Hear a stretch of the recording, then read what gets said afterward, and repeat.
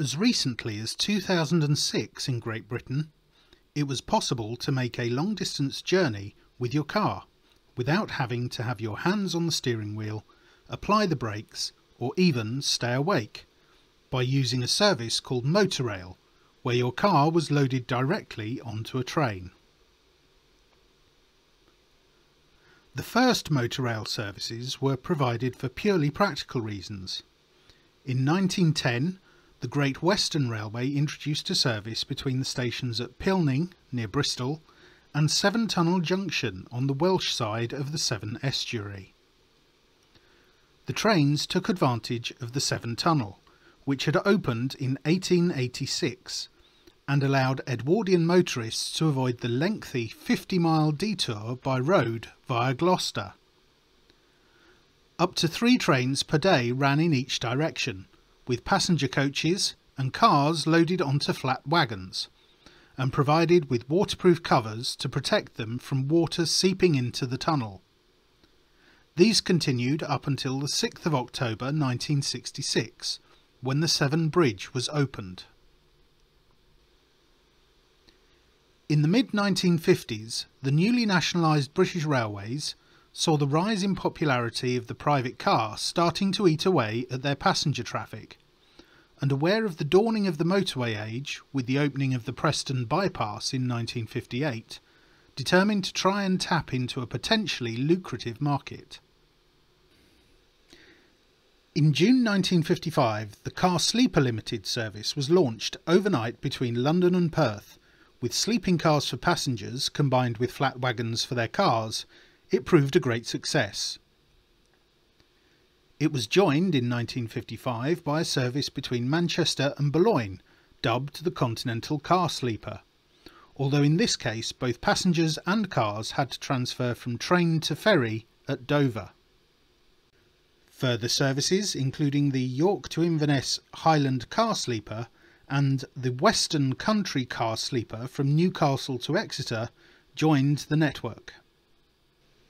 By the early 1960s, the network consisted of no fewer than 8 routes crisscrossing the UK, offering combined fares for conveyance of the car and its driver, along with heavily discounted fares for accompanying passengers.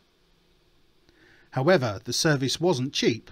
A driver taking his car from Glasgow to Eastbourne could expect to pay the equivalent of around £470 in today's money.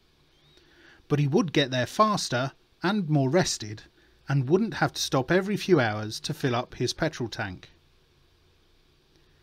In 1961, day car carrier services were offered between London and Edinburgh via Newcastle, where ferry connections to Norway could be had, or from London to Oakhampton in Devon. Instead of sleeper cars, these trains combined the car wagons with normal first and second class passenger carriages and a restaurant car. A car tourist service also ran from London to St Austell, with both seating carriages and sleeper cars, for which an extra supplementary fare was charged. Passengers could also add on various other packages to their journeys, such as breakfast or overnight accommodation in British Transport hotels, or packed lunch and supper boxes, including a small thermos flask of tea to take on the journey.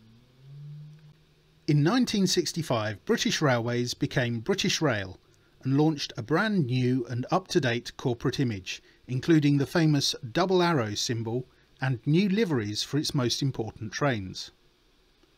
The following year, Intercity was launched to reinvigorate long-distance daytime and overnight train services, with car-carrying services being relaunched under the Motorail name. In 1966, BR had an opportunity to seize a significant chunk of the domestic travel market.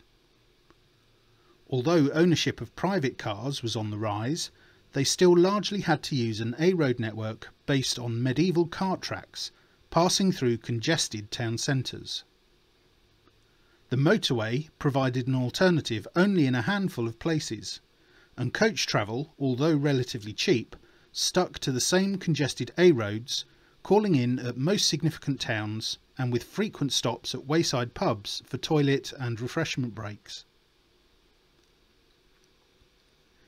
In addition to the existing Motorail facilities at Euston, Paddington and King's Cross, BR invested in a new Motorail terminal at Kensington Olympia in West London and opened other terminals near larger provincial cities. Some of these were somewhat inconvenient. Birmingham's terminal was at Sutton Coldfield, some 6 miles northeast of the city centre, whilst Liverpool and Manchester had to make do with a facility at Newton-le-Willows, roughly halfway between them and 15 miles from either. Overall coverage of the network was, however, excellent, with Motorail facilities stretching from Inverness in the north of Scotland to Penzance in the far southwest of England. Other terminals included Carmarthen, Fishguard, Newcastle upon Tyne, Swansea, Stirling, Newhaven, Bristol, Holyhead, Dover, Aberdeen and Carlisle.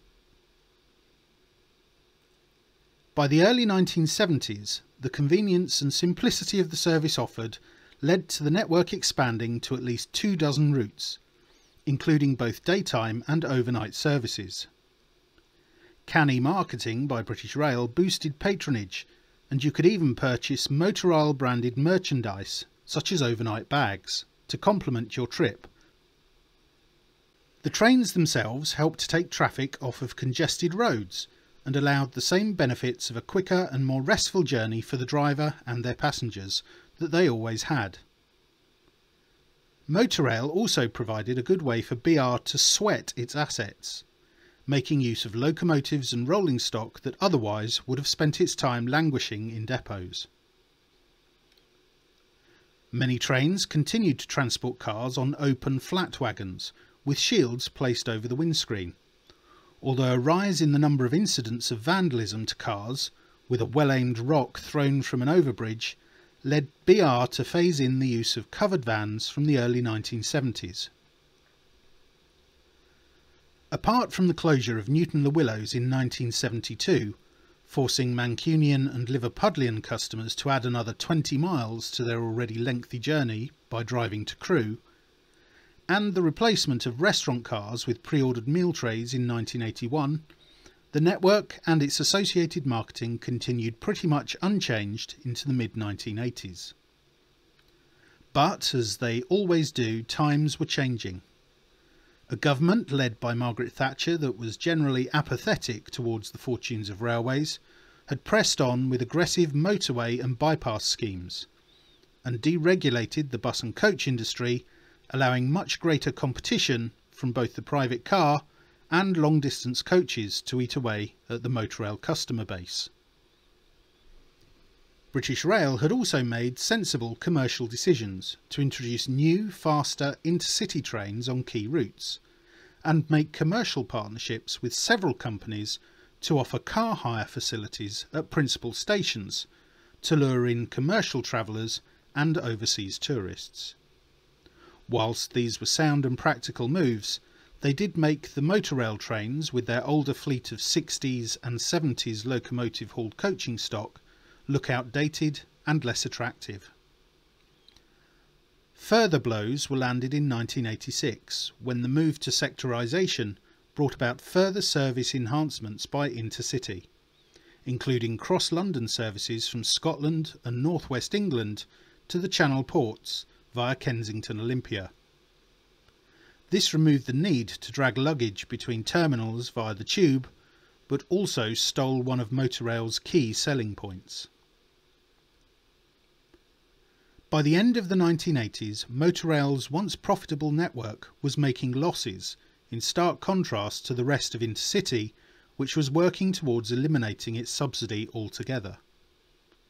The pioneering London to Stirling service came to an end in 1989, with the final Motorail train running in 1995 as the BR network began to be privatised.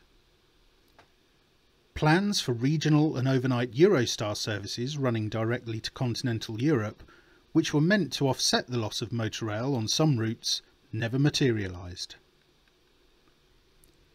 However, that wasn't quite the end of the line, as in 1999 First Great Western, who operated the overnight Night Riviera sleeper service from London Paddington to Penzance, offered a single motorrail service in each direction on Friday nights, which continued to operate until the end of the 2006 summer season.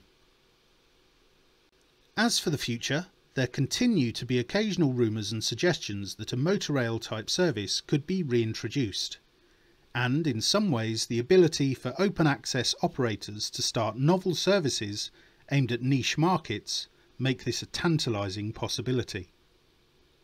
Road congestion and the search for greener modes of travel could yet play a part in revitalising a motorrail style service. However, the COVID-19 pandemic of the early 2020s has brought about changes in the work and holiday routines for many potential customers.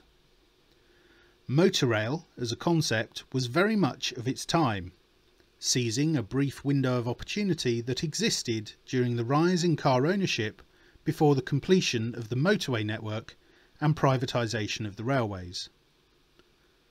Fondly remembered by many and sadly missed by some, it was the right solution at the right time. Who knows if its time may yet come again. I hope you've enjoyed this video. If you have, please give it a like and don't forget to click on the notification bell to hear about new videos and also subscribe to the channel. Thanks for watching.